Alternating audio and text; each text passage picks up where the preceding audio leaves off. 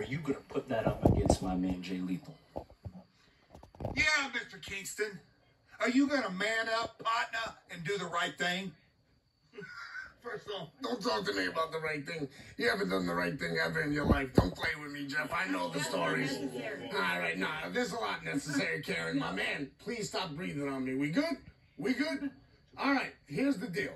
I'll defend it against Jay when he proves stuff to me. When he proves he's still the same Jay and not this clown that's running around you and this corny son of a bitch. All right? Then what did he say? To me, huh? Until then, excuse my back. Partner, I'll talk to you later, sis, all right? Yeah, he's unbelievable. With all due disrespect, I hate to interrupt. I don't like you. I don't like you. I don't like you. I'm not a milkman, so I don't like you. But I have a very interesting proposition for you. Come in. Come in. Come in. Oh, What? Yeah, for real? Yeah, I got you. Guys. Listen. This could be good. Could be good. Nothing's ever good from the real. Don't touch my giant, okay? One for a lifetime, one sore throat. What did he say? She took Mucinex sore throat lozenges.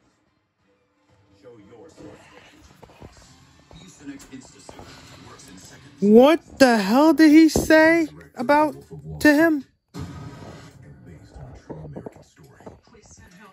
There's murder in this town. It's $25,000 for